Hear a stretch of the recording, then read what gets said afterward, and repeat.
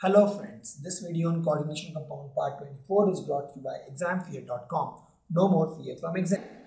Explain two examples for each of the following: the coordination entity, ligands, coordination number, coordination polyhedron, homoleptic, and that we have discussed this. I'll touch upon these little fast way. See, coordination entity is what? Coordination entity is nothing but electrically charged species carrying positive or negative charge. It has the central metal atom surrounded by ligands. That's all. For example, let me talk about coordination entity. So it has central metal and the ligands. And it will have charge. For example, in this case, it has plus charge. If you take PtCl4, it will have 2 minus charge. If you take nickel with cobalt, it will have 0 charge. So it can be positive charge, negative charge, or neutral. But it will just have metal and the ligands. It will not have the counter ions. That is coordination entity. The ligands, we know ligand is nothing but the neutral or negatively charged ion that surrounds the metal in the coordination entity. So these are my ligands. NH3 is a ligand, neutral. Cl4, Cl minus is a ligand. So Cl minus here is negative charge.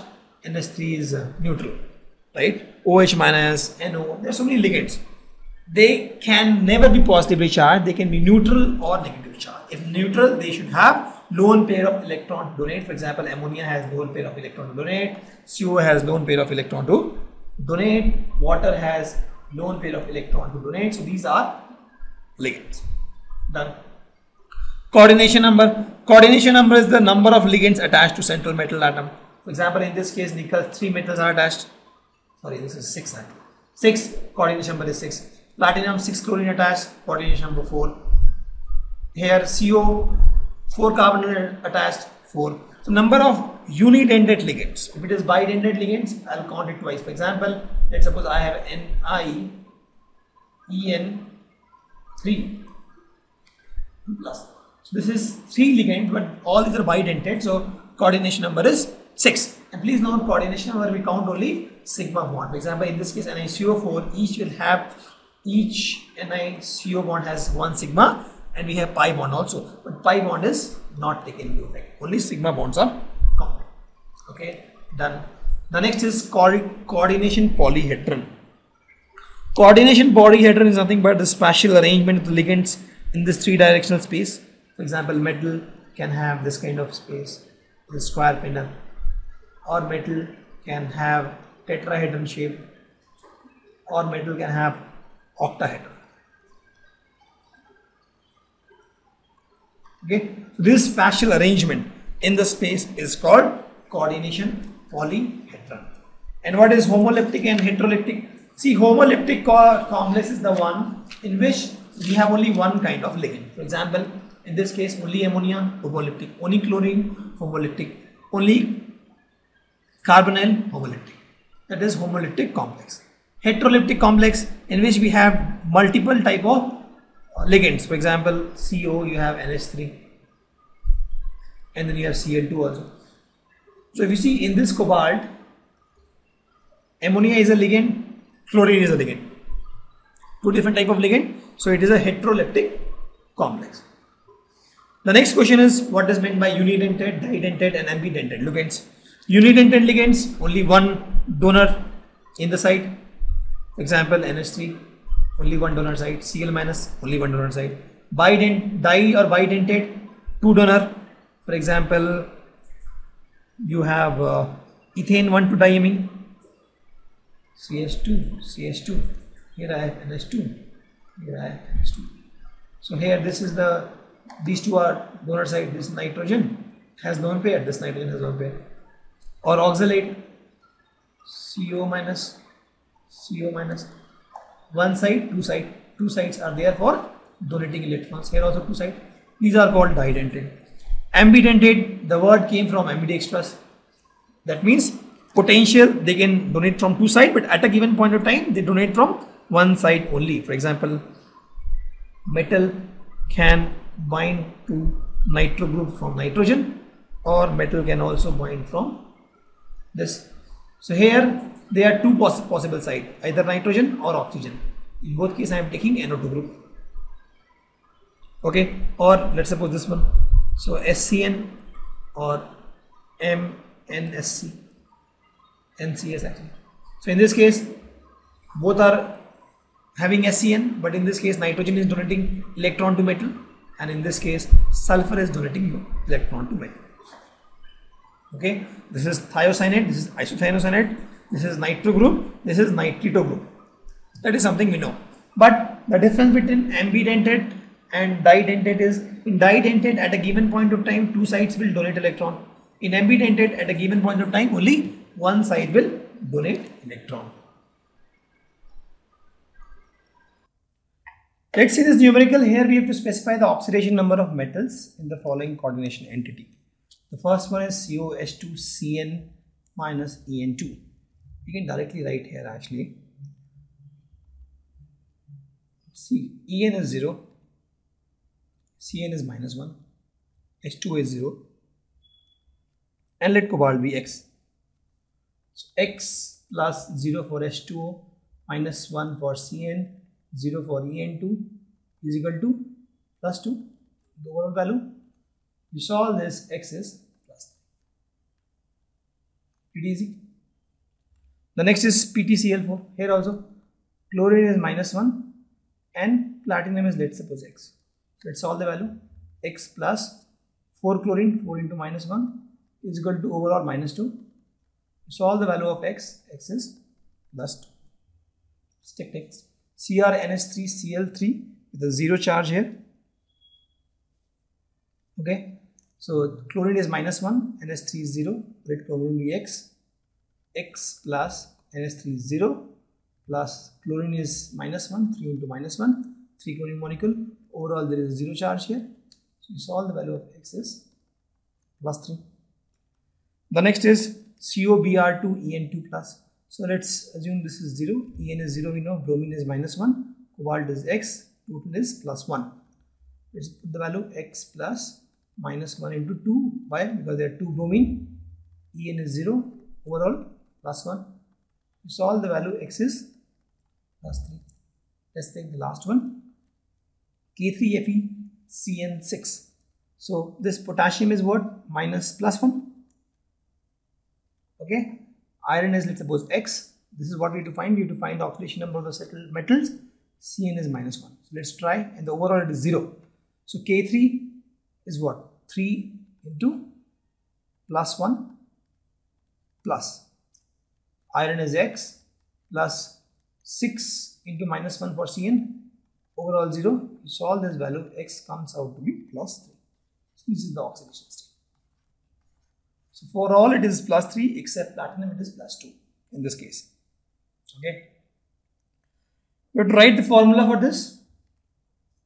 Okay. So it is tetrahydroxozincate. Tetrahydroxo, that means 4 hydroxo is done. Zincate, that is a zinc with a plus 2 oxidation state. And zincate, that means overall it will have minus charge.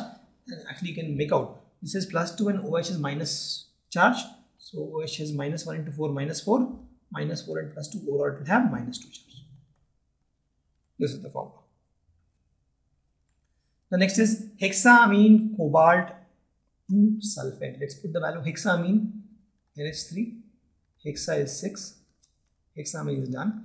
Cobalt 2 CO, like in the beginning. Cobalt with the plus 3 charge and sulfate. So for that sulfate, you need to balance how many sulfate will be there, right? So cobalt is plus 3 charge, this is 0, so overall it has plus 3 charge. Okay, and sulfate has typically minus 2 charge. So how will you balance? You will multiply this by 3 and this will be 2. So this will have 3 into 2 plus 6 charge, and this will have 3 into minus 2 minus 6 charge. Overall it will be balanced. Okay. The next is potassium tetrachloridopalladate. So first we write potassium and then tetrachlorido 4Cl, done, palladate. So this is PD, and this whole thing is my coordination entity with the plus 2 charge here, and chlorine will have minus 4 charge, minus 1 for each. Overall it will have minus 2 charge. So minus 2 charge has to be balanced with potassium. Potassium has 1 charge, but this has minus 2 charge, so we will take 2 potassium, so that will have plus 2 charge. Plus 2 charge, minus 2 charge will be balanced. Okay. The next one is potassium trioxalato chromato. So there is a potassium here, then trioxalato, that is C2O4, there is 3, and chromate Cr, and this is 8, that means it is a negative charge here, and this is plus 3, and chromate each has minus 2 charge, so it will be minus 6 charge, minus 2 into 3, overall it will have minus 3 charge, and this has plus 1 charge. So plus 1 charge cannot balance minus 3 charge, so I will take 3 potassium, that we get plus 1 into 3, and plus 1 into 3 is plus 3 minus 3 cancel. This is the formula. Okay. The next one is diamine.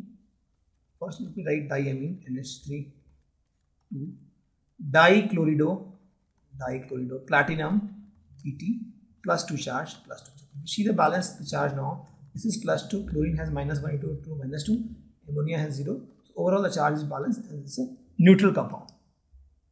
Okay. Let's write some more formula. Hexamine platinum 4. Hexamine, let's write first NH3, 6. So hexamine, platinum is Pt, platinum with a charge plus 4. Ammonia has a charge 0. Overall charge it will have is plus 4. The next one is potassium tetracyanonickelate. So let me write here potassium first. And tetracyano, that means 4CN. And nickelate, Ni, that means all this thing is a coordination compound with a negative charge here. And let's see how much negative charge it will have. Nickel will have plus 2 charge, it is mentioned here. Cyanide minus 1 charge each, 4 into minus 1 is minus 4. Minus 4 plus 2, overall charge it will have minus 2. Minus 2 charge in potassium, 1 charge cannot balance, so you will multiply this with the 2 potassium, so the plus 2 and minus 2 is balanced, so it will be K2NiCN4. Okay. The next one is tetrabromido cuprate. So I have a tetrabromido Br4 and cuprate Cu. It says cuprate, that means it has a negative charge. Let's see, cuprate copper with a plus 2 charge, and bromine each minus 1 into 4 is minus 4. Overall if you see minus 4 plus 2 is minus 2 charge. And that's why it is cuprate. So it is CuBr4 minus 2 charge. The next is pentamine nitrito O cobalt. So let's write, this is not nitrito N, this is nitrito O. Let's see, pentamine, let's first write pentamine, 5 of ammonia, then nitrito O, ONO, and then cobalt with the plus 3 charge. And let's balance the charge. This is plus 3 charge, this is 0 charge, this is minus 1 charge. So overall it will have plus 2 charge. Next one is pentamine nitrito N cobalt. So let's see, pentamine NH3 nitrito N, this time it will be NO2, and cobalt is CO, and cobalt is 3 charge, and NO2 is minus 1 charge, this is 0 charge. Overall charge minus 1 plus 3 is plus 2. That is the overall charge. That is the formula. Thank you. Visit examfear.com to watch more videos, attempt free online tests, get free study materials, find tutors and mentors, and much more. Thanks once again.